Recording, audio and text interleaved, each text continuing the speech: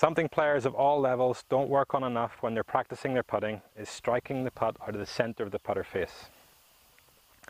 Off-centre hits can do two things. Firstly, to give you an example, if at impact you were to strike the ball out of the toe of the putter face will deflect open.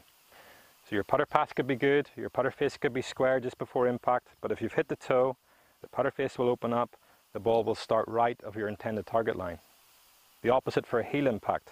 The putter face would close, the ball would start left of your intended target line.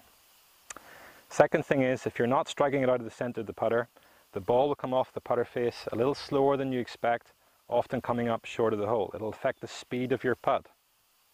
Think about it. To make a putt, you need to do two things correctly.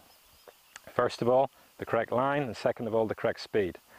So if you're not hitting the centre of the putter face, what chance do you have? To develop this aspect of your putting, you can try the simple drill, one that's been around for a long time, but it's still the best drill for ensuring that you're striking the ball from the centre of the putter face.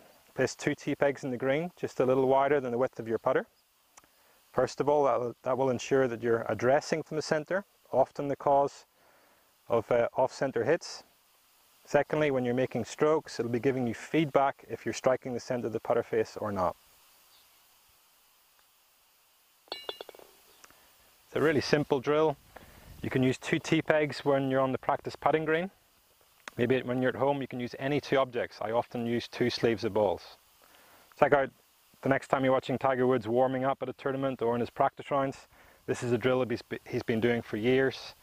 It's not a matter of just fixing your off-centre hits, it's a matter of maintaining it as well. So even if you are striking it from the centre of the putter face, this is something you should do on a weekly basis to make sure you maintain that aspect of your putting.